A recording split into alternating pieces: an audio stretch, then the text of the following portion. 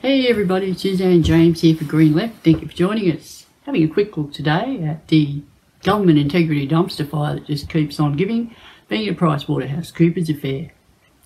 You may recall these guys got caught whilst working for these guys, that is us, the Australian taxpayers, selling government tax secrets that they'd obtained whilst working for the government to their private tax avoiding clients.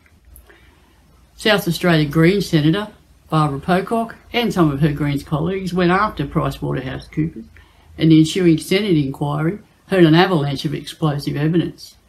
During that Senate inquiry, Price Waterhouse Coopers have steadfastly refused to release the unredacted version of the Linklaters report. Linklaters is a global behemoth law firm that they had do their internal review after they were caught red-handed selling tax secrets to their own tax-avoiding clients.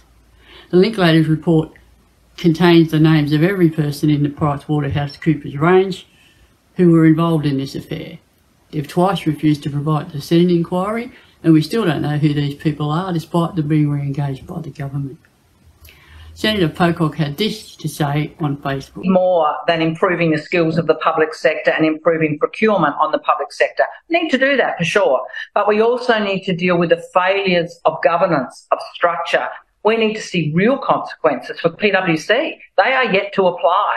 And we have a range of inquiries still underway. So it's my view, we need to quickly move to deal with the problem of weak structures in the Big Four, opaque partnerships that do not require the levels of governance that are expected of large Australian companies, for example. And we need to end things like political donations. And the Big Four themselves, a number of them, when they gave evidence to our inquiry, supported a change in those arrangements. They really disadvantage small and medium-sized companies who can't make political donations, and it is simply unethical and wrong that on Monday you can make a big political donation to a major party and on Tuesday sign a multi-million-dollar contract with them.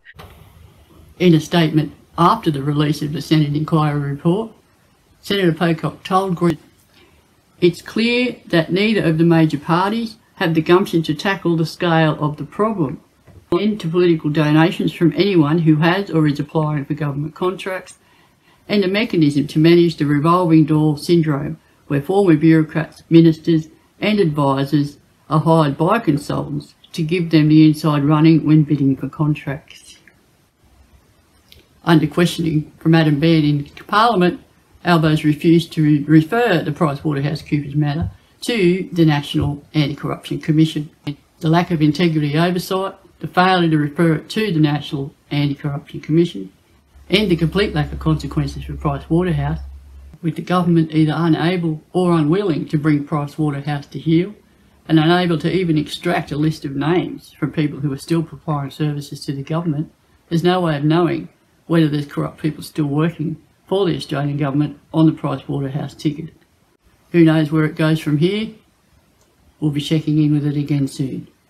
I'm Suzanne James for Green Left. Thanks for joining us.